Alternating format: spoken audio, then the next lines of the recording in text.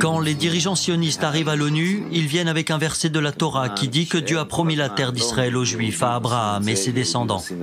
Mais le problème, c'est que la Torah est jetée aux ordures. Ils n'en font rien de la Torah, ils se servent uniquement d'un verset qui leur est utile.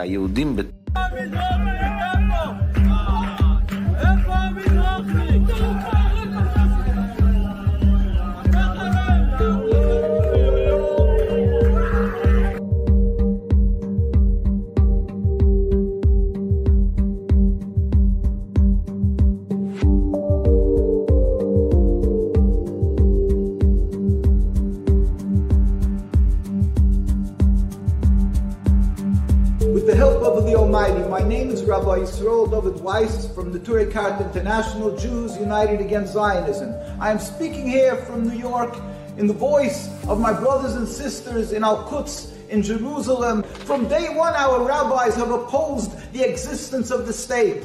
From day one, we have pleaded with the United Nations that the Torah forbids us a state. From day one until today, we have thousands and hundreds of thousands demonstrating in Jerusalem and New York, and we are being murdered, we are being attacked, and we are being arrested in the Holy Land. We are being held as criminals because we oppose the existence. We cry and hurt for the suffering of the Palestinian people. Inshallah, God should bring a speedy end to the occupation in its entirety and a free Palestine. Assalamu alaikum.